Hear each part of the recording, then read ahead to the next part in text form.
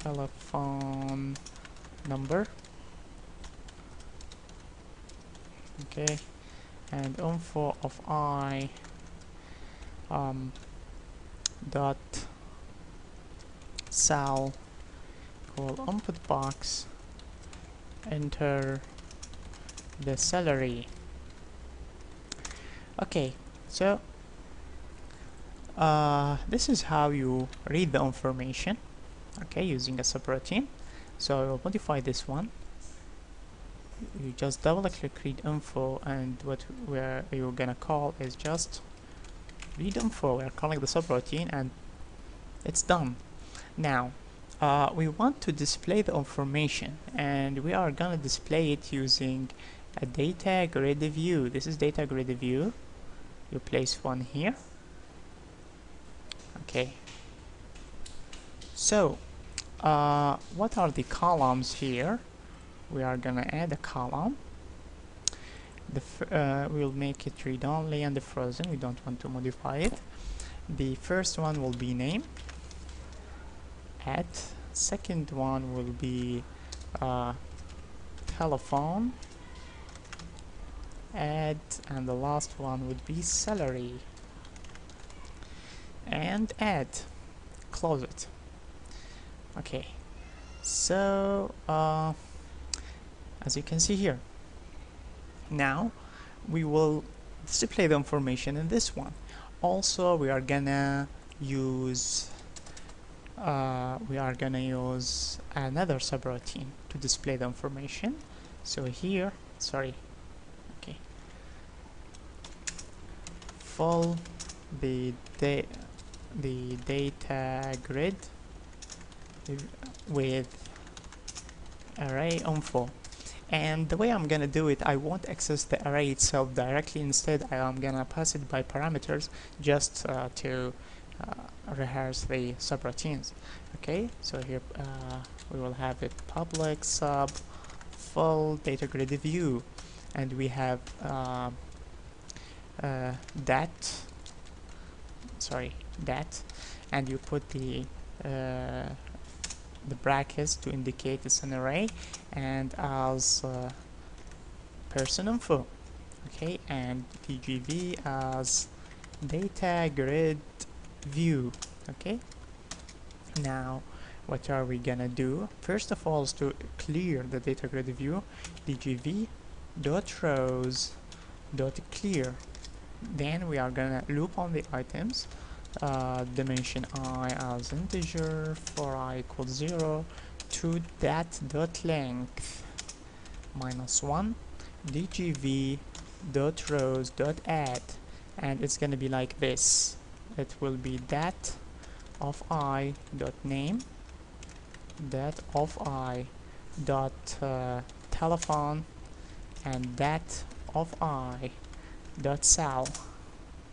Okay, as you can see here, it's as simple as that. Now we will modify the code after reading. We'll modify the code after reading the information. We are gonna full the array, so it will be full dgv. Okay, I'm passing the info array and passing data grid view 1. Okay, so I read the information and then full the array. Simple as that. Let me save this and run.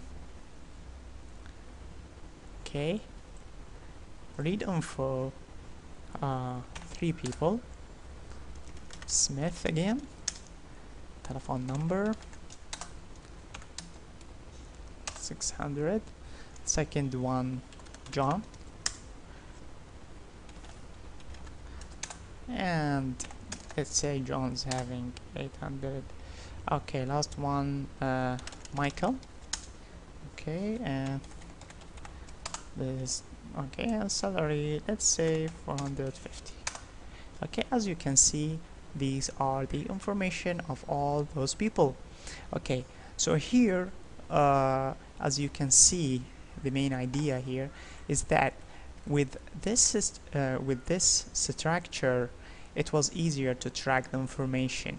We already know which person we are working with, okay, sorry, which variable we are working with, and we can access the properties right away.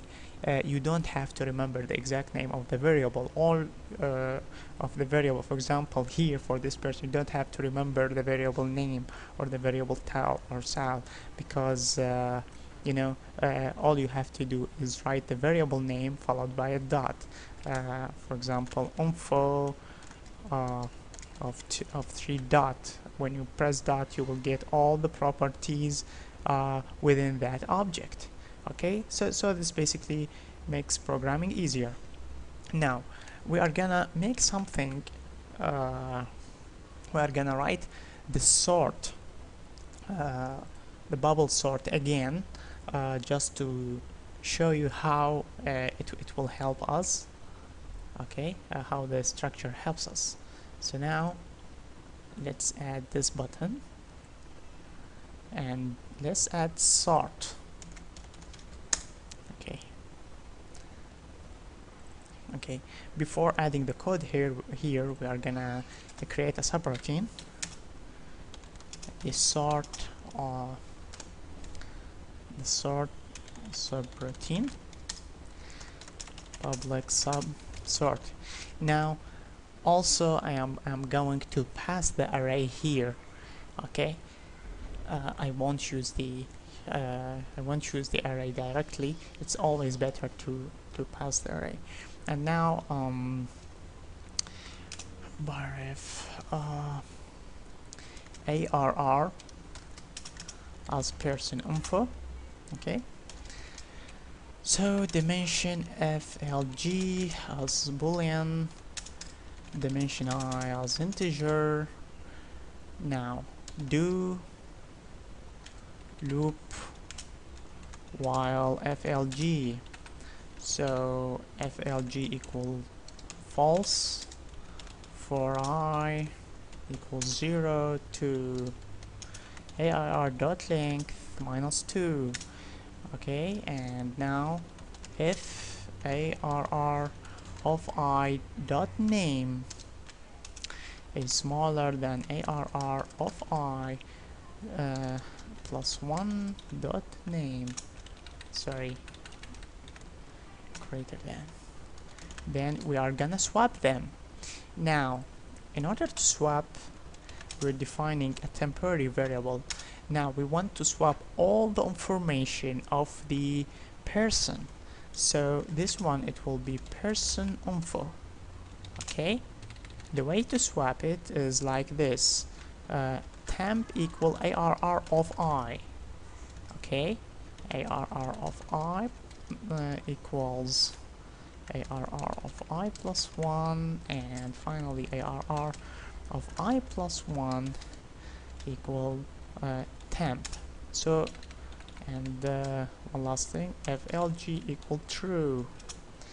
Okay, so this is basically how it should be. Okay, now let me just call sort, and I'm passing info. Finally, I will display the information again. Okay, now before running the code, check this out. When I am swapping, how many properties do I have? I have 3 properties, and these are name, telephone, salary. In the traditional way,